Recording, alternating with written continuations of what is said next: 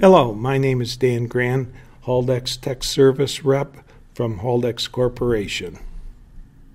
For this presentation, we're going to discuss the methods and practices of a SABA automatic brake adjuster. Now we're going to discuss a little bit some trailer brake maintenance that should be performed on all vehicles. Just because a brake adjuster is set up and it's working correctly, it doesn't mean that you shouldn't maintain the foundation brake on your trailer tractor position. Here we're taking a look at camshaft bushing clearance, and it's usually measured by hand. You never use a pry bar or any other source of leverage to try and move the camshaft up or down to see if the bushings are worn or not. Per the CVSA guidelines, it is also said that you need to check the amount of friction material. And per the CVSA requirement, it says no more than 1/4 of an inch, and it's measured at the center of each shoe, both the top and bottom.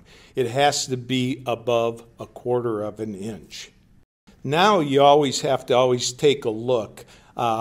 Again, all these inspections are done without removing any hardware. And you want to always make sure that your camshaft rollers are intact and all your return springs and retaining springs are attached and not broken. And next, the other thing you need to check is that your arm length is in the correct or your actuator is in the correct position for your brake adjuster arm length. And in this example, you'll see the ABA is 6 inches long, and it's measured from the center of the camshaft to the center of the clevis pin. And the picture over on the right will show you that that's a 6-inch arm.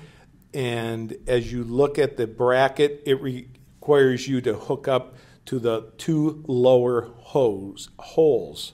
And you can see that the ground is facing down. So that's the correct position. For more information, please contact haldex.com.